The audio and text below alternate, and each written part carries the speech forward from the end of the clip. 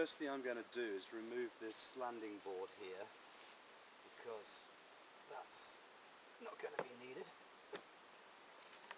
So we can lose that.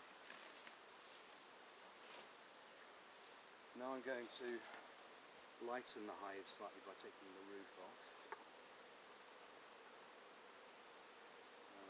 And here we see remains of some fondant that was obviously fed to them over the winter. It has never been removed, so it's been trapped in there.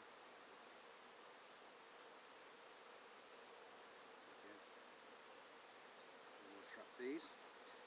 Right, now I'm going to move this box over here, because what we want is this hive off to one side and the bees flying into the entrance of the new hive. So I'm just going to pick this up bodily and move it now. It's quite a heavy hive.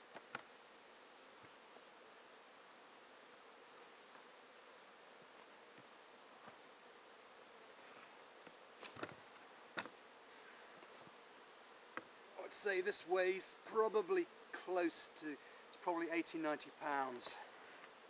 And that's one of the drawbacks of these big old Dadant hives. They are very, very heavy things to move around. You notice that already we have a bunch of bees looking for their entrance, although it's only a matter of inches away from where it used to be. That's how closely they orientate themselves. Now this box has a mesh floor, so it's completely self-contained. Once the bees are in here, the whole box can be moved very easily. So the next thing I've got to do is to get this box on top of this box, and because this box has a bottom bee space, I don't need to worry about putting it directly on top of here, because this has no bee space at all. So hopefully everything should balance up nicely and the bees will be able to get in and out of this box with no trouble. So I've just got to lift this box on top of that one.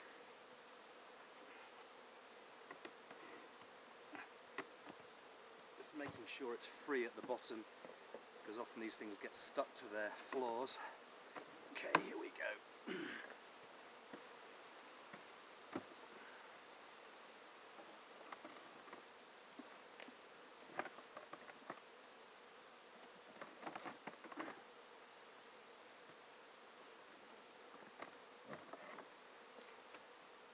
That's it, right, that's nicely aligned on there. Gives us an opportunity to look at the floor of this one. This mesh floor, I actually designed this about 5-6 years ago as a modification to the Dadant hive to allow the easy inspection for varroa. And as you can see, this sits on here. This is the original entrance block, which just gets turned around 380 degrees. The mesh floor goes on top, and then you can slide out this plastic tray. And as you can see, this hasn't been done for a while, and there's all sorts of stuff in here which I shall have a look at in a moment. Meanwhile, I just want to make sure that these bees are able to fly in and out of the entrance.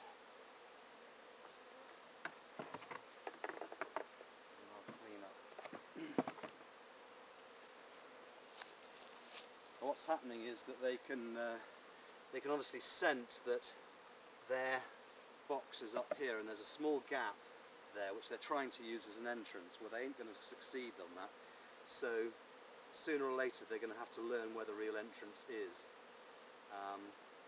But in the meantime, what I can do is to move this box forward about an inch, and that will give them a temporary entrance that they can use for the meantime.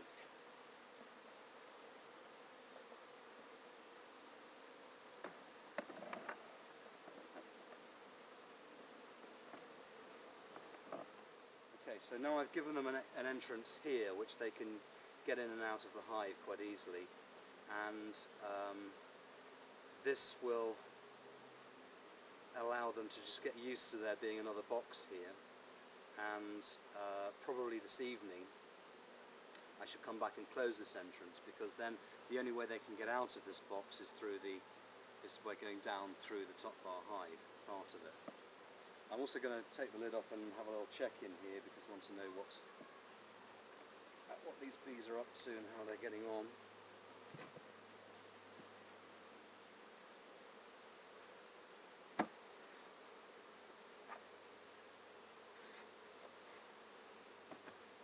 Now the process of transfer is going to be done at the speed of the bees,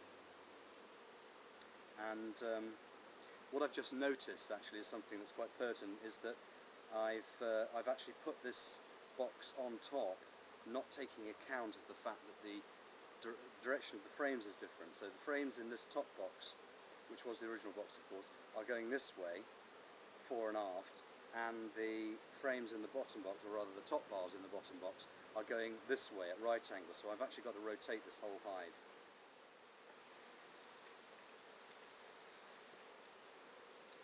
I've just put my gloves on and got my water bottle handy, because these bees are a little bit feisty. Just going to move them around now.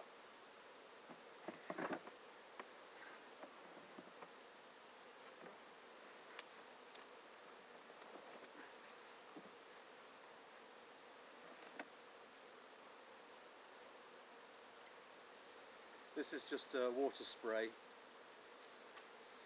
which just calms them down a little bit. I use it instead of smoke because it doesn't provoke the emergency response in bees like smoke does.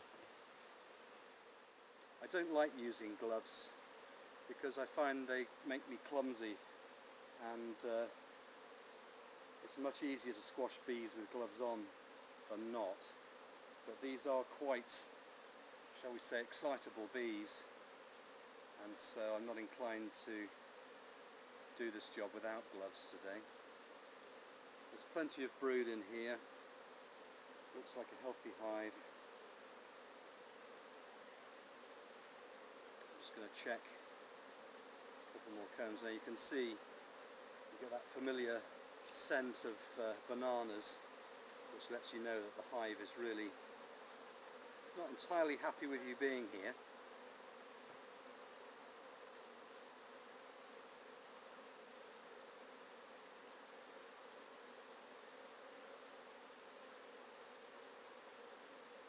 Very nice brood pattern. The queen's making full use of the available space. There's a cell there which has, by the look of it, got a developing larva in it, so it looks like they might be thinking of requeening themselves.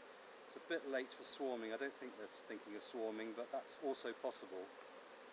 And with any luck, the additional space down below will discourage that from happening.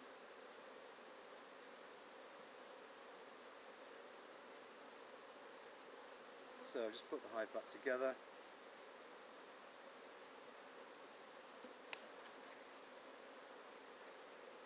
Give them a little spray just to get their heads down. Don't like squashing bees. Pop the crown board back on.